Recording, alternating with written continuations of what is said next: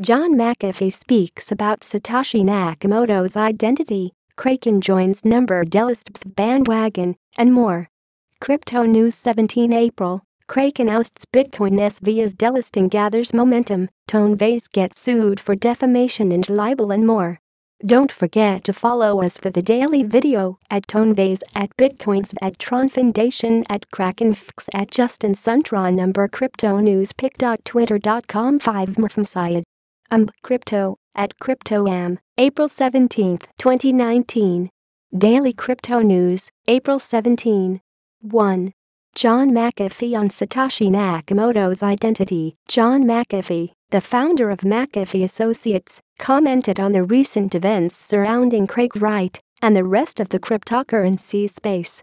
The well-known Bitcoin influencer also claimed that Craig Wright was 100% not Satoshi Nakamoto.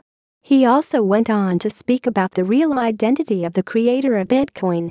To know more about it, click here. 2. Kraken shuts its door for Bitcoin SV. The leading cryptocurrency exchange joined the bandwagon led by Binance. It was announced that Bitcoin SV would no longer be supported on the exchange.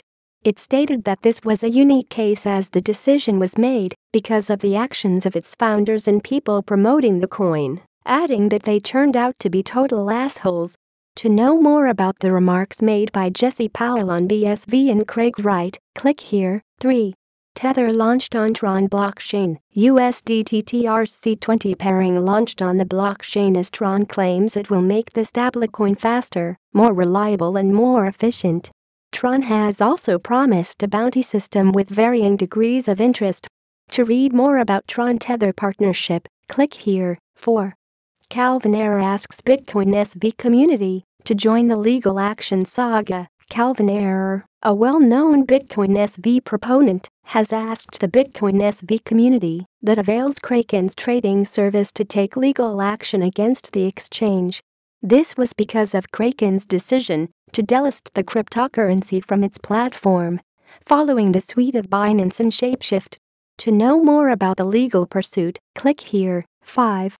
Vays receives a cease and desist letter from TokenPay. The Bitcoin influencer received a cease and desist letter from TokenPay for defamation attacks against TokenPay, which concerned TokenPay's partnership with Litecoin Foundation.